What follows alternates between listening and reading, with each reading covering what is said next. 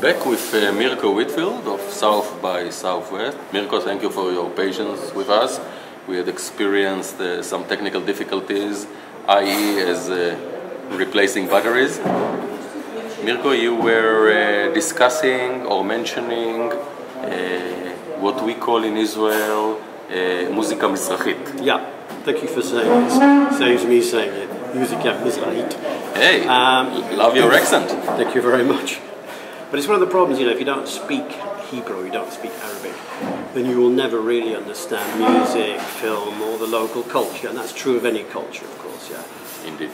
So what I often see here when I come here, or actually when I'm at other festivals, are usually Israeli bands that sing in English, for example, or they'll play, And we have more and more of them. Yeah. And yet, at South by Southwest, what we think often works best are the kind of world music crossover artists, where they're bringing a little bit of the sort of flavor of their own country, their own culture. What we call fusion? Yes, fusion. And in the case of Israel, confusion? Yes, it's confusion music all the way. So like a classic example of people who've become very well known, it's Balkan beatbox. Of course. Yeah.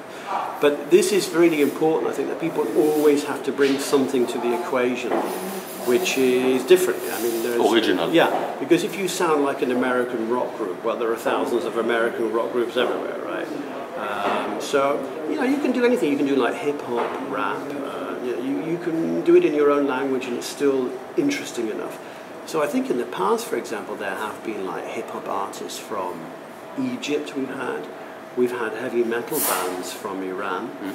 Who don't live in Iran, but they live in Los Angeles. Because heavy metal is forbidden. Yes, which depends what kind of heavy metal you're talking. Uranium-235, well... Hey, good one. Hey, and, witty. Witty. So that's the sort of thing where, we actually, it's quite common now that a lot of the foreign bands who play at South by Southwest are only foreign half of the way because they're actually artists who live in America now, yeah? I mean, if you look at New York or Los Angeles, they have huge communities from all over the world. So a lot of artists who may have originated in Africa or the Middle East or Asia, they will actually make New York or Los Angeles their home base. That's also true for a lot of artists from South America and Latin America. They'll make their base in Miami, also Los Angeles, even a little bit Austin now as well. There is no secret that during the recent decade, South by Southwest established a wonderful reputation as one of the most important places, or the place to be, when you are an inspiring musician. But it's much more than music now, isn't it? Yeah, the actual South by Southwest started 27 years ago. And about 18 years ago, we started our interactive and film festivals. Now, the interactive is actually the largest festival of all the festivals we do. That's about 25,000 people. Amazing. Yeah, it is. It's really, often a lot of these things are a combination of hard work and luck, right? So, I think 6 years ago we had Mark Zuckerberg from Facebook as our keynote speaker, and then the next year Twitter. It wasn't launched at South by Southwest, but it became very well known immediately after it was being launched. And then Foursquare. The same with the film festival. We've always had a really strong independent, slightly anarchistic kind of feel. So we would have producers like Spike Lee, Michael Moore, Quentin Tarantino, Robert Rodriguez, Morgan Spurlock, people who are often doing things that are just a little bit different, and that's very true of South by Southwest in general. Also for the music, it's much more cutting edge. It's not about mainstream. Even though we have very well-known artists who play there, it's still like a discovery ground for new artists. Wow. Yeah. Sounds impressive. Sounds like you are trying. Sounds like hard work. Yeah, definitely. Sounds like you are trying to show the way. In a way, I think one of the interesting things about it is that most of the people who work at South by Southwest actually do have a background in being in their own industry. So I used to work in the music industry. The managing director, Roland Swenson, he's from the music industry, used to do tours with bands.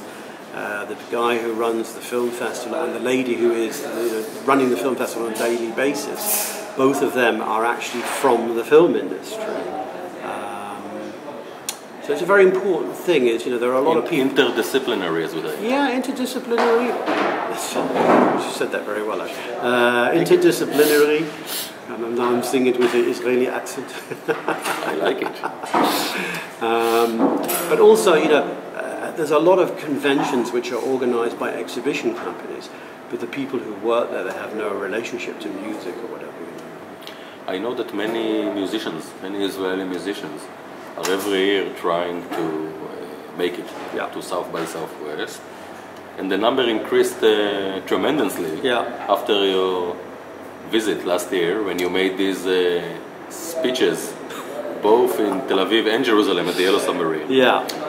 And this is the time maybe to thank you, Mirko, for sending this year your colleague who is dealing with music. Exactly. Can you tell us a bit maybe about Todd's impressions? Well, this was Todd Buchhaber who came over literally, I think, 10 days ago or so, before I came over.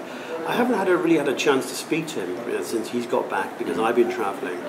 But Todd is the guy who puts on a lot of the world music and some jazz stuff and some other stuff as well. So he has actually, over the years, put in a number of groups from the whole area. Okay, so we've had groups from Ghana, groups from Egypt, Turkey. He tends to be responsible for that. So he knows the music genres here much better than I do. And I had a very quick talk with him just before I left. He said he had a great time. So wonderful. We can't ask for more. We can't do more now. Mirko, what can we wish you? What can we wish South by Southwest? What can we wish you both? Well, whatever you like. No, I think the most important thing is, was one very important thing about South by Southwest, which I think is actually quite important in the whole sort of geopolitical sort of discussion that goes on here, is always to inspire people. And that's what South by Southwest is really good. So we're always looking for things that are inspirational, so that when they do come to South by Southwest, they inspire other people. So if you can deliver me that, that's good. Wonderful. Mirko, we wish you all that and much more than that. Thank you, Aviv. Come and visit us again. I will, for sure. Good luck, toda rabba and shalom. Yes, shalom.